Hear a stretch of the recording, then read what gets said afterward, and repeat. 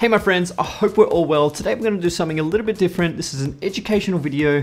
I'm going to talk about the process of reviewing products. Now sometimes I receive some products that I have never ever used before, but I'm going to explain 10 major steps that I do in product reviews in my videos and hopefully can give you some ideas when you're actually creating some of your product videos.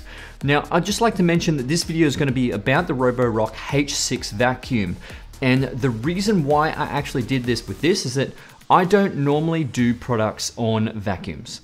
Now, I want to sort of explain how I actually do everything when it comes to something I've never done, but this also applies to stuff that I've done in the past as well in previous videos.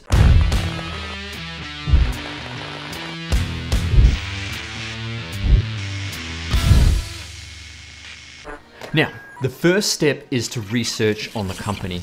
Now, you just really need to find as much information about the company and their products as possible. You really need to establish, is this a credible company? Is it a good company? Will people find value in this product?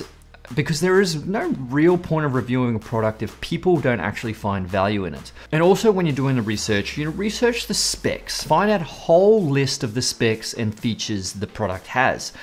Don't just research the specs on that product, research what the competitors are also doing.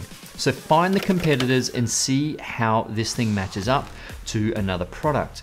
And obviously research the price. So you need to price compare between all the products and see how that particular product holds in the market.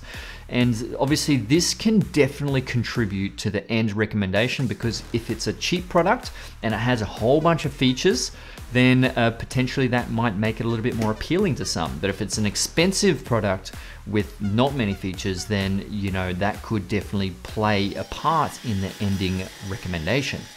Now, step 2 is testing the product. Now, this usually is the longest of them all.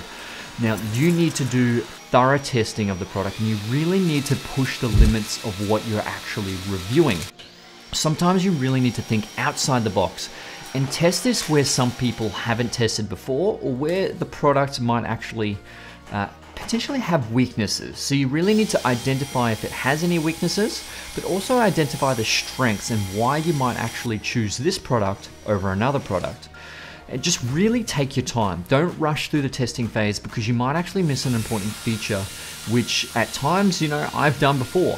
So this is a really important process. So just take your time and test absolutely everything you can. Now, step 3 is data recording. Now, you really need to record all your findings within your testings. Now, I do this with absolutely every single one of my videos, because I can never remember each setting that I've actually tested through. So just find all the details and write it all down. Make sure you write it down on a book or type it on a laptop, however you find the easiest. Make sure you check over all the specs that you've actually researched and try test them all and write it down. Data recording will help you establish what you have tested and what you actually haven't tested and what you need to test. So lastly, try and establish the audience as well. So recording what kind of audience you might actually be appealing to, or what this product will be appealing to. And this will sort of play an important role of how you structure your video. So this goes with absolutely any product as well. Now, step 4 is thinking of improvements. Now, there pretty much isn't one perfect product. So potentially finding out the weaknesses of any given product and mention them in the video, but also mention them how they could be improved. So if it's technology-based product, there could potentially be like a firmware update to fix certain issues. Now, just make sure you contact the company as well if there are sort of any firmware updates. And obviously the companies won't know these issues until it's brought to their attention. But I guess some of them are actually complete hardware improvements, which the only way that these can be improved is a version 2.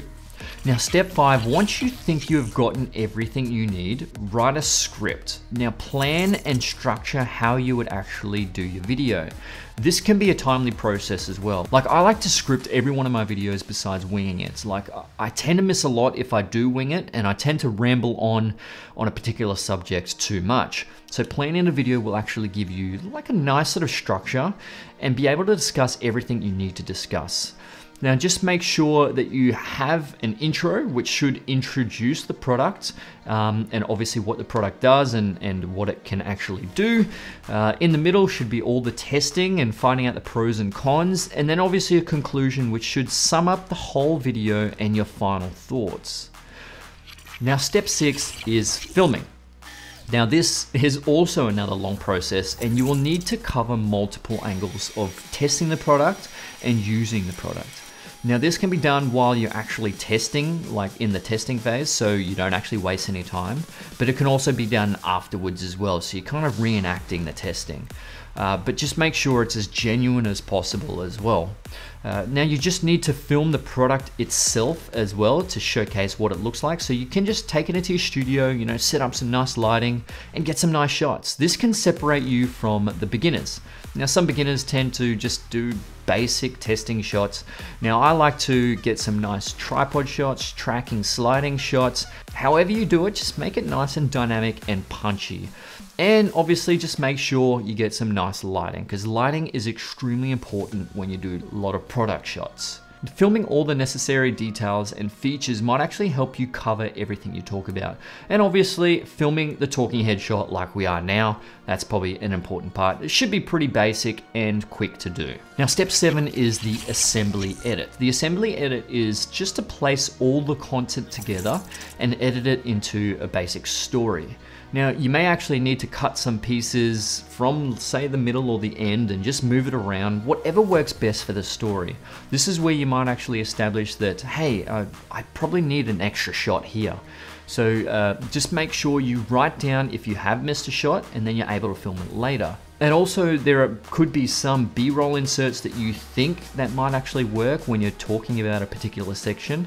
So just make sure you write it down, describe what you need, and then you can film it all at once.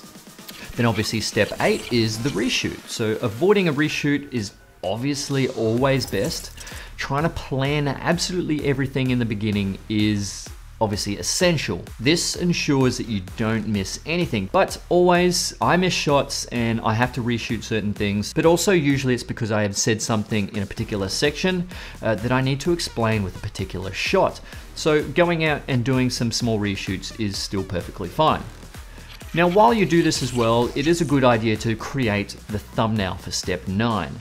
Now this is a very important part for videos. Now I know some YouTubers actually like to just do a quick screen grab. So if they're holding up the product and they take a screen grab like that, I don't actually like to do that.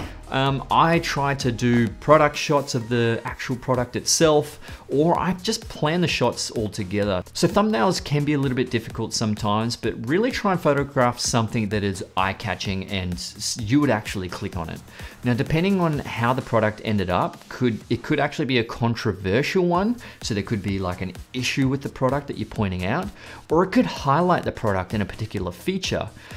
It could also be just a really dope product shot that looks epic in your studio. Everyone develops their own style, and I guess you just really have to find yours.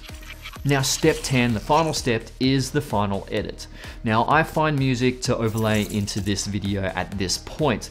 Sometimes I do it a little bit earlier in the assembly edit, but I do prefer to find the music in the end, just so I can fine tune my whole video. And also this is where I find a lot of sound design as well. So if you do want to add in, let's say like a name title, and you want to give it some sound effects, this is the perfect time to do it. Just, you know, all those sort of small touching up phases. Now I usually use all my sound effects and music at Epidemic Sound, so link is in the description below if you do want to check them out. Now, once you have done all these steps, you are pretty much good to post, but make sure before you export, give it a couple of times over and just see if everything is all correct. Watch it over and over, just potentially jot down some of the notes if you do need things to be changed before you export it and upload, because there has been a couple of times where I've uploaded it and I thought I'd do it a little bit of a quick watch and I've done something wrong. It's a bit of a spelling mistake, or I've said something wrong, or there's just been some weird cutting. Don't go through that whole process of exporting and uploading because it's timely. Make sure you do it right there and then. But anyway, guys, that is absolutely my 10-step process on reviewing products and just breaking it down for you guys. So I really did hope you found this very useful. If you did, thumbs up if you found it entertaining, thumbs up. Also subscribe to my YouTube channel. That helps my channel grow. I'm really keen to at least get past 20K this year. But anyway, as per usual, thanks for watching, and I'll see you guys in the next one. Let's get it.